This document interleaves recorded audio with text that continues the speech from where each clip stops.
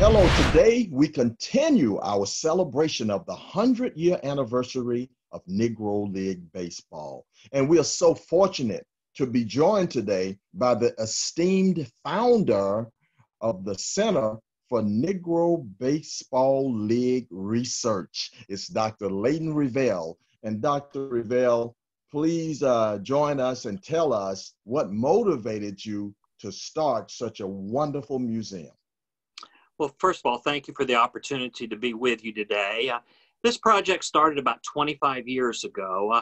I had a very good friend by the name of Bill Fireball Beverly, and Bill had played in the Negro Leagues. And over the years, I had gotten to know several former Negro League ball players like Satchel Paige, Buck Leonard, Cool Papa Bell, and they had a big reunion in Kansas City. There's a small museum there, and I attended the reunion. And one of the questions I asked when I was first there, they had 258 ball players at the reunion. And I asked the director, how many ball players did you have to invite to get this many here? And he told me, well, Dr. Revel, you got to realize there's less than 275 players still alive. And I didn't think a lot about it at the time. I went through the museum, and my first question was, well, where are all the artifacts? Where are the bats, the balls, the gloves? Where are all the historical pieces in that from the Negro Leagues? And the comments I got back from people, well, Layton, you got to realize that stuff doesn't exist anymore. And I got to thinking a little about it quite a bit more, talked to Bill Beverly, talked to Buck a little bit. I knew Buck O'Neill at the time also, and was firmly convinced of two things. Number one, there were more ball players still alive than anybody imagined, because the Negro American League officially went until 1962. And when I started working on this project 25 years ago, some of those guys were in their late 60s and early 70s. In addition to that, I had been in Satchel Paige's home, Cool Papa Bell's house, been in quite a few former ball players' homes, and they had stuff from their playing days, and I knew there had to be a lot of artifacts out there. Tried kind of gathering some support in terms of from the museum in Cooperstown. You know, they had a defined interest in Negro League baseball, but, you know, they were very honest. Layton, we don't have the resources to do things. Met with the people at Major League Baseball, and their response was, well, you know, that's not part of what we do. And long story short, I was complaining about it one evening at dinner, and my son said, well, Dad, you've got a lot of friends that are in sports, and why don't you do something? And so a little over 25 years ago, we founded the Center for Negro League Baseball Research. We're a 501c3 nonprofit foundation. We're an interesting organization in that we have no paid employees. Everybody that works on projects for us, they do it donating their time. And I've got about 50 people around the country that conduct research, that are involved in a wide range of projects to, number one, gather the history of Negro League Baseball. Secondly, find the former ball players. And then thirdly, collect the artifacts and educate the general population on what Negro League Baseball is all about. That is just fabulous. Well, you know, one question, I salute you, first of all. Thank you for all this wonderful work. We cannot let all this great history of such great athletes and people be forgotten. But let me ask you this. Why did you decide to start this in Birmingham? Well, I was a basketball player in college. I grew up in Arcadia, Louisiana, knew nothing about Negro League Baseball. And I had written a series of books, and I was doing a book signing at the Astrodome. And the book series that I published combined education and sports. Not everybody is going to be as lucky as you are to have played in the NBA. Not everybody's going to be lucky to play Major League Baseball. But God blessed a lot of people with talent to be able to go to school. And I had cut the book series that I did combined education and sports. And I met an old Negro League baseball player there by the name of Bill Beverly. And he and I became very, very, very good friends. And it saddened me tremendously when I started trying to research the history of Negro League baseball that there wasn't a lot out there.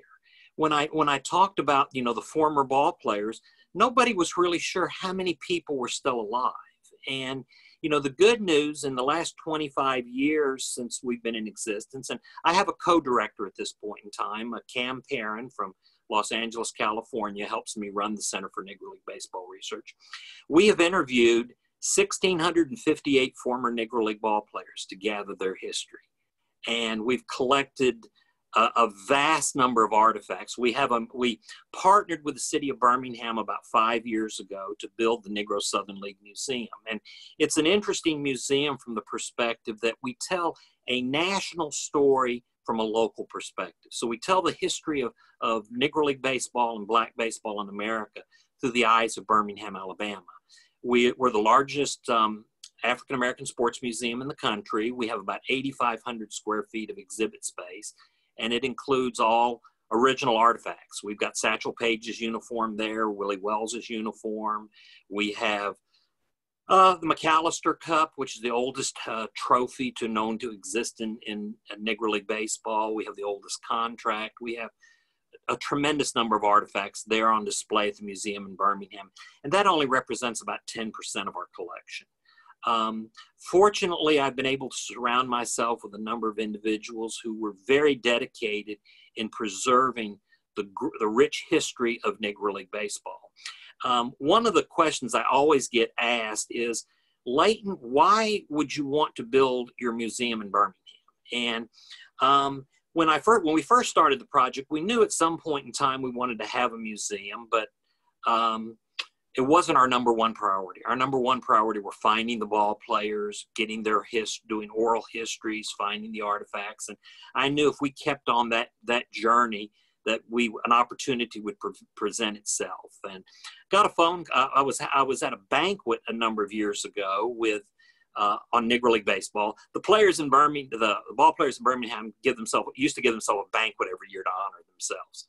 And the mayor was there, and he and I got to talking, and I'm sitting there, and he had asked me just very nonchalantly, Layton, if Birmingham were to build a museum, would you help us? And I said, Mayor Langford, we'd be happy to help in any way that we can. And he gets up and he says, you know, folks, I had this real nice speech in that, but he said, I want to talk about something else. I was over here talking with my good friend, Dr. Revel from Dallas, Texas, and I thought, I just met the guy. And he and I are going to build a museum here in Birmingham. And the question is why? And I think, you know, first of all, you have to there are several factors that are important for people to understand. Number one, Birmingham, Alabama has the history of the longest running professional black baseball team of all time. Go back to 1919, went all the way through the end of 1962, and they played in a number of leagues. They played in the Negro National League, Negro Southern League, they played in the Negro American League, and then they played some independent baseball in the mid-60s. But so number one, you have a team with great history there in the Birmingham Black Barons. Secondly, Birmingham, Alabama, when we started 25 years ago, had the most living Negro League players of any city in the United States. And there were 50-something players alive at one time in the Birmingham area. Thirdly, you have Rickwood Field. Rickwood Field was the home of the Birmingham Barons that played in the Southern League. It was also the home of the Birmingham Black Barons. It's the oldest existing professional baseball park in the United States. It's a living museum today. And then lastly, they had the Birmingham Industrial League. And, you know, one of the things that when people talk about sports in general, they'll want to talk about the big things. They want to talk about Satchel Paige and Josh Gibson, the Kansas City Monarchs, not realizing that there are a lot of other very important elements in black baseball. To me, the industrial leagues were very important because if you were a young man growing up in Birmingham and thought you were a ball player, that was your proving ground. If you could go out there and play with these older gentlemen, didn't matter how young you were, didn't matter how old you were. If you could play ball and you could make the team for American Cast Iron and Pipe or Stockham, which were teams that were two teams that were back in the 20s and 30s, they were just as good as any Negro League team in the United States. Then you had the opportunity it was a proving ground. Then for the guys that retired it was a chance for them to play competitive baseball on a regular basis. So if you had to ask me, if you had one spot in the entire United States, where would you put a museum? It'd be Birmingham, Alabama. And God blessed me with the opportunity to work with the city of Birmingham. I've worked now with 3 mayors. And Birmingham has a rich history in itself. But the thing that impresses me more than anything else about city leadership there today is how they've embraced their history and how they look at preserving their history. We have the Civil Rights Institute there. You have the Freedom Trail that goes through there.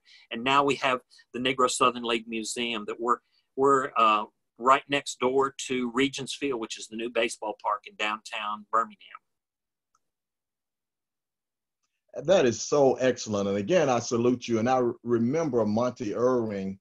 He had a great quote. He said, one of the big tragedies is that the people in the American public don't know the great Black players from the first half of the 20th century. I'm sure Monty was also referring to some of the players that you have really popularized that played in the Southern League. You know, it was a very sensational day on October 4th, 1951, when they had 3 Black outfielders in the World Series for the New York Giants, all of them former Negro Leagues players playing against the New York Yankees in that World Series. Of course, you had Hank Thompson there. You had Monty Irvin, who I mentioned, and a young center fielder, this rookie, also from Alabama, named Willie Mays. So many great players come from Alabama. That's another reason that it's so important to have your museum there. Yes, and we're very fortunate, and it's been remarkable the history that we've uncovered as over the years. You talk about Willie Mays. Everybody knows Willie Mays. Right. One of something that very few people probably know is that Willie Mays' father, they called him Cat, C-A-T, Cat Mays, played for the Birmingham Black Barons in the 1920s. And when Willie was in high school, he played for a local team in the Birmingham Industrial League in the same outfield with his father. Wow, and, amazing. And, you know, there is such a rich history that we have, and we're very fortunate today. We have a lot of researchers around the country that are diligently working to identify the careers of former ball players, to recognize the players that are still alive today, to collect the history, and you know, we've made some tremendous strides over the last 25 years.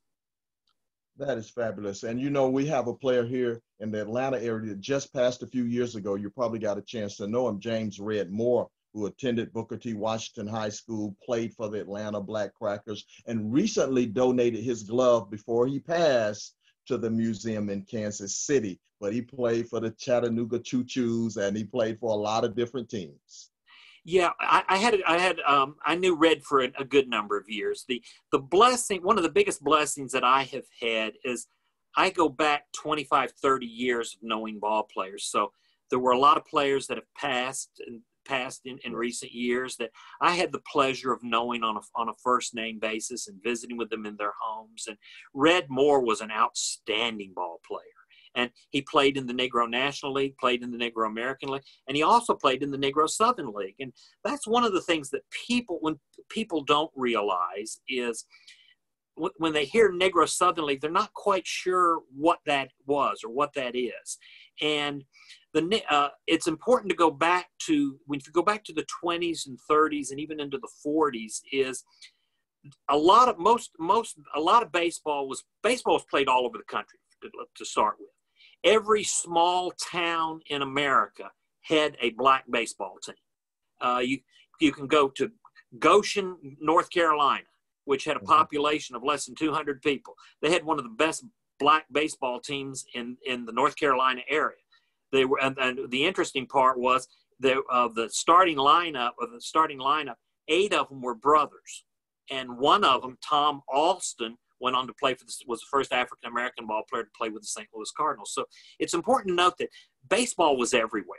Now, on a major level, baseball was primarily in the North and the East. You started with the Eastern Colored League, Negro National League, and then the Negro American League came on. where the Negro Southern League is so important is that was the highest level of baseball that was played in the South.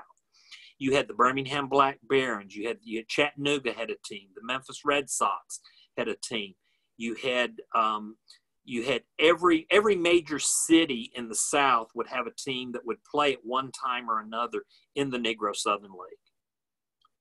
And we saw a lot of great ball players, including Satchel Paige, that passed through those doors. Absolutely. What a wonderful history. And thank you so much for this museum that you've started and all the wonderful research. And thank you for sharing some time with us and your knowledge with our audience. Well, I appreciate that. I do want to say a special thanks for Sonia Smith, for instance. She's the project manager for the museum. There's a lot of people in the trenches doing hard work every day. And I have the easy job. I get to talk to the ball players. I get to find the artifacts. And they have the tough job that Sonia and her staff at the museum of running it on a day-to-day basis. And, Cam Perrin and I have been very blessed for the association that we've had with the city of Birmingham. It's just been wonderful. Thank you very much. And thanks once again for all of these great memories as we celebrate the 100-year anniversary of the Negro Leagues in America.